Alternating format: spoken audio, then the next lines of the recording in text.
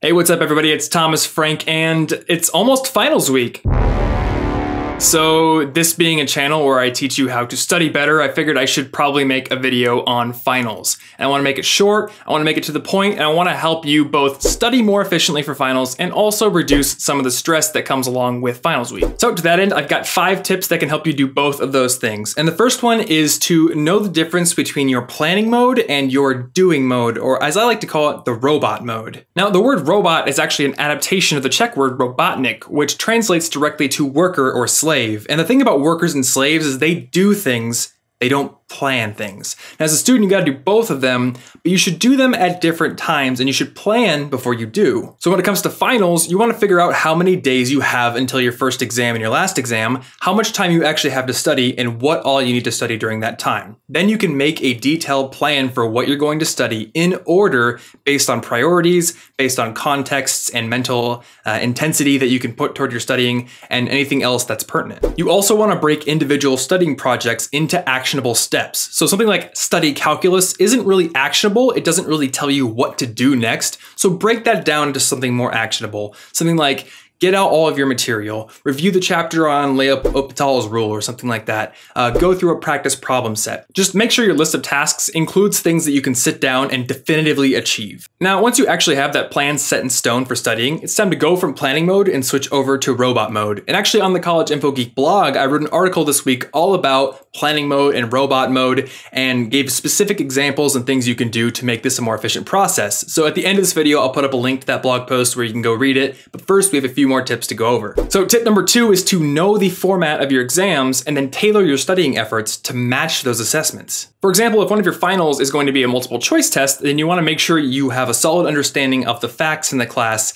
And a good way to do that would be to maybe build a deck of cards in Anki and do spaced repetition studying, or create your own study guide that asks specific questions and then you have to answer them later. If a final is going to be based around essays, then you want to know the main ideas of what you're studying and then force yourself to write those down in your own words. Get practice beforehand so when you actually go into the test, it's easier to do. My third tip is to base your studying efforts around active recall. This means actually digging into your brain and forcing yourself to bring forth information that you've learned before. The opposite of this is passive review, simply reading a book or looking over your notes and exposing yourself to information, and it doesn't work as well as active recall. In 1885, a German psychologist named Hermann Ebbinghaus came up with a theory he called the forgetting curve, and it was his attempt to explain how memories degrade exponentially over time. Ebbinghaus's theory is that the strength of your memories is subject to a lot of different factors, and the frequency of active recall is one of them. So if you just listen to me tell you about this guy, you're probably not going to remember him very much later on. But if you actually try to answer this question for yourself, what year did Ebbinghaus do this research, and you pause the video and actually do it, you're probably going to remember it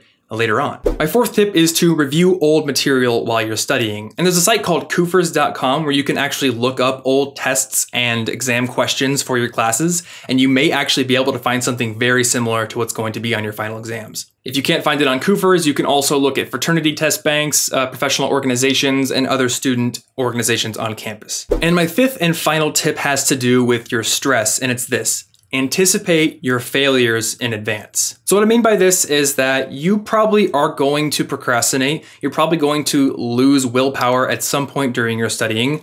And the most successful students recognize this and plan ahead for it. The way you can take advantage of this and plan ahead is to set breaks in the future that you're going to take. So maybe after 50 minutes of studying, you're going to let yourself go on Facebook, or you're going to let yourself play a video game for a while.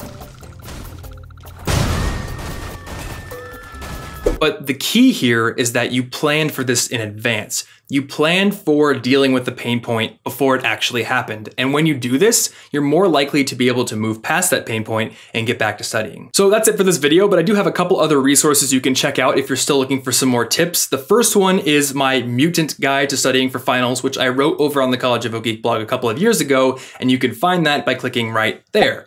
Also, the article I mentioned earlier about planning mode versus robot mode, you can find by clicking right there. Hopefully you found these tips to be helpful. There are definitely going to be a lot more coming in the future as I'm trying to make this channel the ultimate resource for studying in college. So definitely hit the subscribe button below if you want to get those tips every single week. Otherwise, good luck on your finals. Use these tips to study more efficiently, and please manage your stress, take breaks, and make sure that you are staying sane.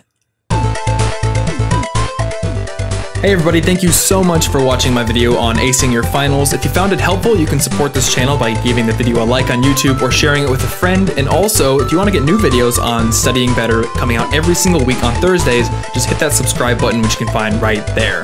If you happen to miss last week's video, it's over active reading strategies, and you can find it by clicking the moving picture below there. And if you want to find any resources that I talked about in this video and extra links, they are all listed at the companion blog post, which you can find by clicking the orange button right there.